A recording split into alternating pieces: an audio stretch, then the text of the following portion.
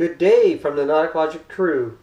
Today we are going to upgrade a Model 725 Airguide Speedometer with an AGR or AirGlide GPS upgrade. This is the unit or the cartridge that we're going to insert. The unit has been fully disassembled so that all the pressure mechanical innards have been evacuated and removed, and the bezel and base plate have been polished and refinished. So this is where we're going to begin. To get the job done, you're going to need some miscellaneous hand tools. Small screwdrivers, snippers, needle nose pliers, hex keys, and then of course you're going to need some drill bits. Begin by making the modifications to the frame. First, you're going to need to make sure that the spindle brackets are bent back flush with the backbone of the frame, and then there are two holes that are intermediate to the frame, here and here, and they need to be drilled out to 1/8 of an inch. This is the base plate. Hold it with the mounting point at noon. You'll need to modify the base plate in a couple of places. One is we need to drill a 1/4 inch hole about 1/2 inch at 9 o'clock. It's not critical exactly where it's at, but in that general area. And also this hole where the diaphragm nipple poked through needs to be enlarged to about 5/8 of an inch. Insert the provided grommet in this location. Here at Nautic Laugic, we like to have your cartridge pre-programmed to your specific application. By that, there are different maximum dial speeds for 50, 80, and then there's a universal mode that deals with everything else. The cartridge is pre-programmed, but if it becomes necessary for you to do it, there's a way and a means for you to change the configuration or reset it to defaults. And to do that, you're going to probably need a 12-volt power source. And I'm just going to hook this up very quickly. Black is our common. The blue wire is the backlighting, and it's very handy to have for visual feedback. As the cartridge goes through its routine, it gives you some clues on what it's doing. I'm going to hook both of these, the backlighting and the power, which is the brown, to 12 volts. When I apply power, you'll see that the cartridge will come to life. The backlights are flashing to indicate that it's waiting for a GPS sync. Let's power off. To configure an AGR cartridge, use this one-page handout which describes the pins for the jumper settings. There's 5 pairs, 2 describe the dial, 2 describe the mode, and 1 to set the defaults. For our 50-mile-an-hour dial that we're using today, we want to make sure that there is no jumpers in the first 2 pairs here that describe 50 miles per hour. Then we're going to insert a jumper into the defaults and power up so that that description is being programmed into the device. For today's 50-mile-an-hour application, we're going to make sure there's no jumpers inserted for the dial. And to set those defaults, we're going to place a jumper on the default pins.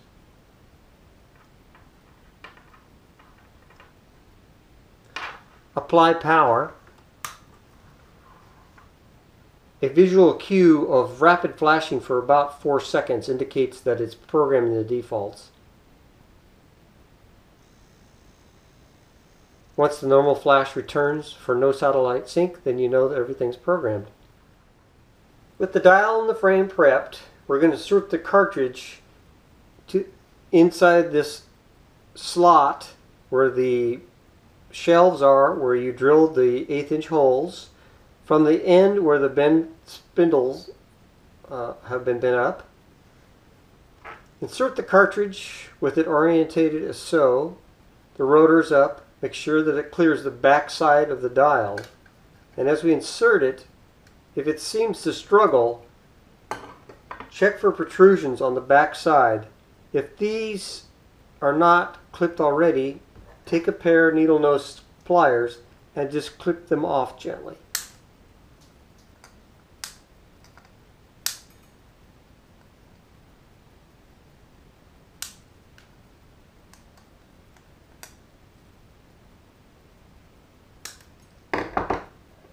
Just like that.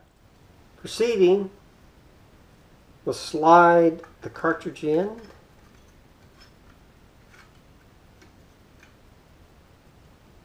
And we'll look to see that the holes for the cartridge and the frame line up. Drop the number 440 cap screw into the hole from the back side. Using a 3/32 Allen key, we're going to hold it, and we have a lock nut, 440 lock nut.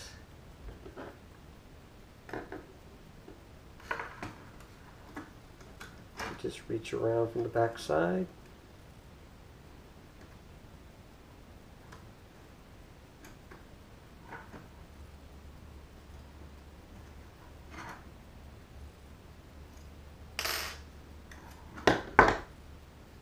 Make sure the rotor is centered in the hole, and tighten up the nuts.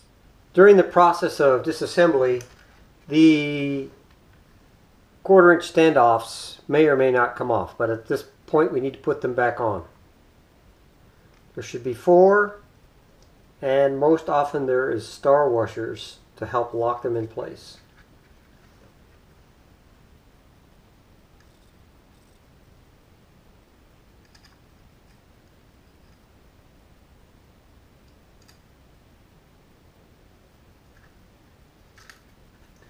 Quarter-inch nut driver will secure them.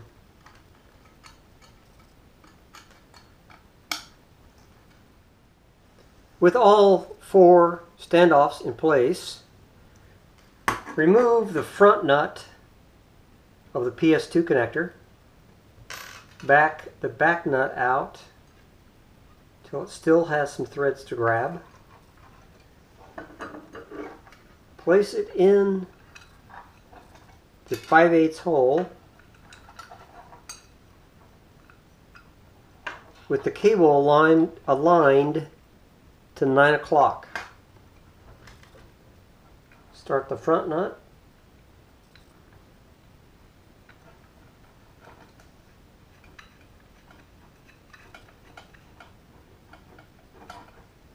And we're going to use a 17mm wrench to secure. With my pliers and my 17mm wrench,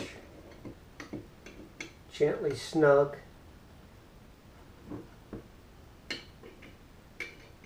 the nuts.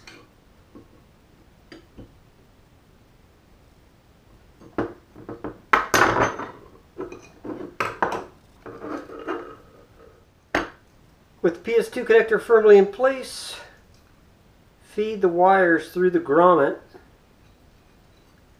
One at a time is the easiest way to do it.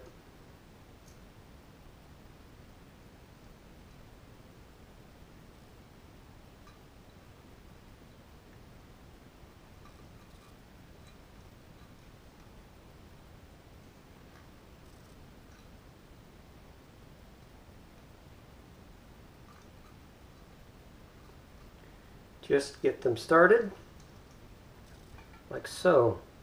Now we're going to attach the standoffs to the back plate.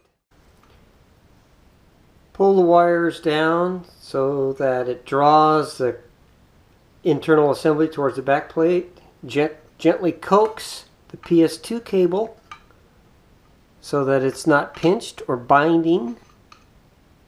And we're going to reuse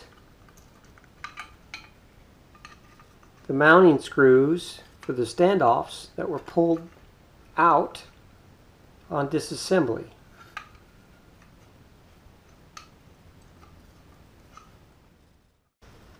Return the original screws into the standoffs to secure the dial and internal frame to the base plate. Just get the screws started at first to get them all started. And secure all four.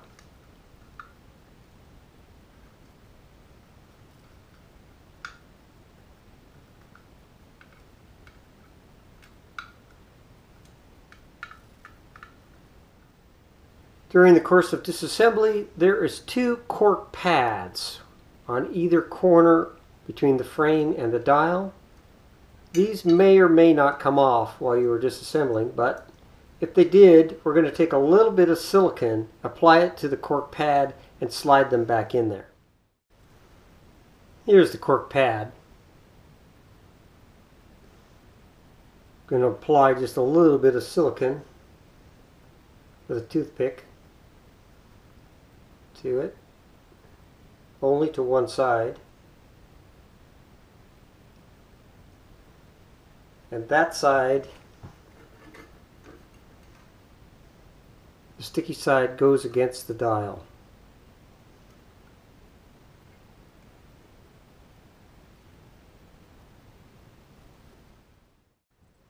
We're now preparing to attach the needle to the rotor.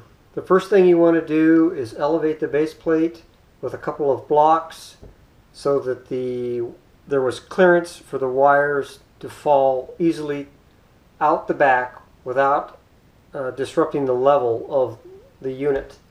You'll need some Gorilla Glue. We found this super glue gel to be about the best to use, and you can acquire it at your local Walmart. With a small dab of glue,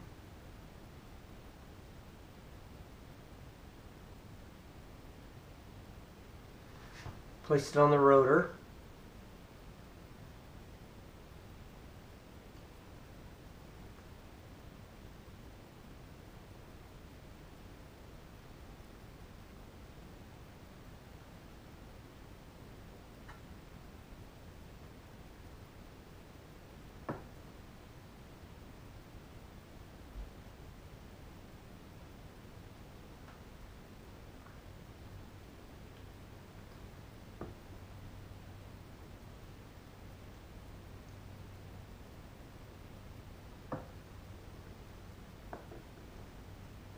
Insert the needle pointing to 15 miles an hour, drop it down, and rotate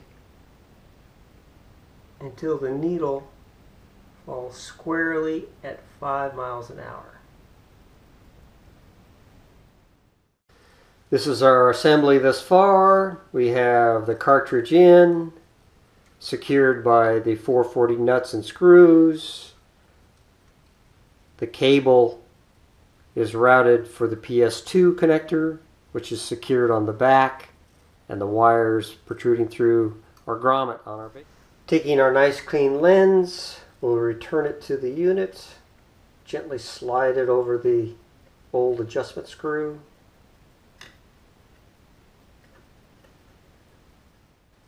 Place the rubber cushions for the bezel.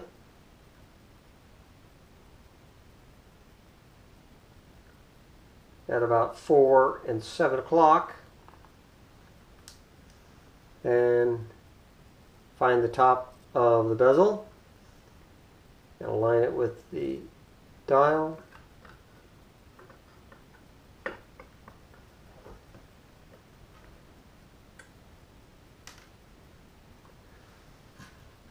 And I am using brass screws in place of the old rusty originals.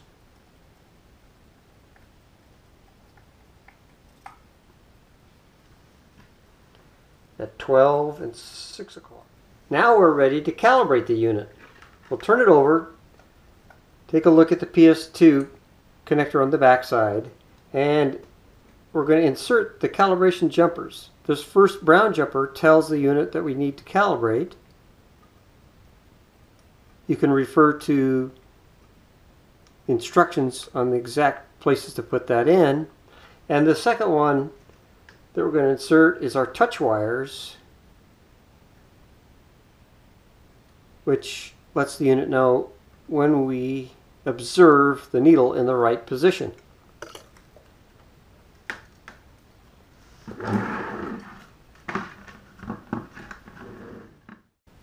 I've reconnected to 12 volts, and now we're ready to begin the calibration process. As I apply power,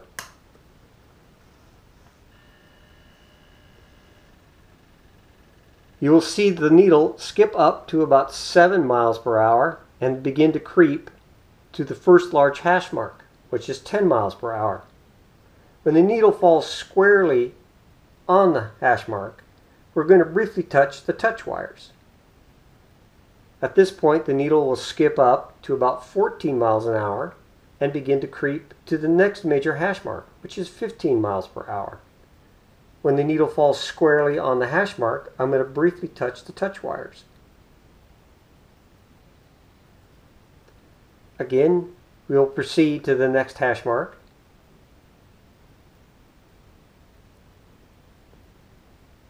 And again, when the needle is squarely over the hash mark, we'll touch the touch wires. This process continues at every 5 miles per hour, all the way up to full scale minus 5 miles per hour. On this 50 mile an hour dial, that'll be 45 miles an hour.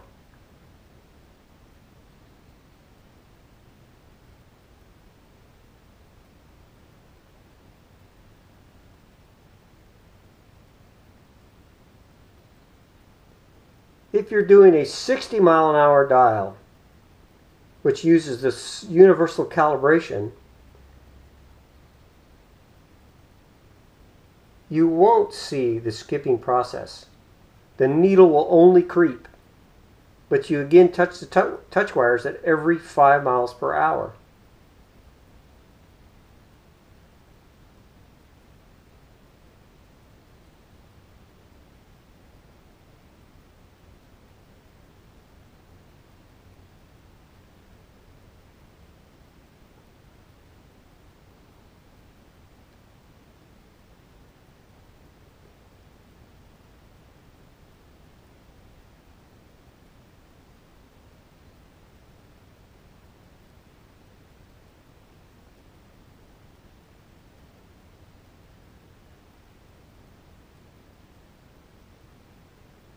Once we touch the last position,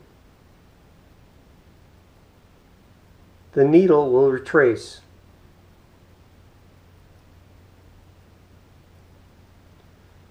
It will fall all the way back to 0 and then retrace each calibration point as seen by the touch wires. This is a visual confirmation of your calibration. If you're unhappy with the calibration, then simply turn the power off and begin the process again. If you're using a universal calibration, when you get to the last hash mark, in this case 45, touch and hold the calibration wires until you see the needle retrace.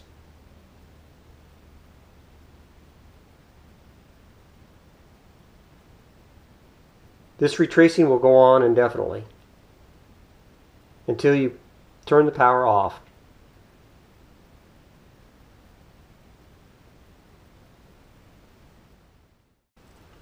Now that you're done, pull the jumper wires out and you're good to go.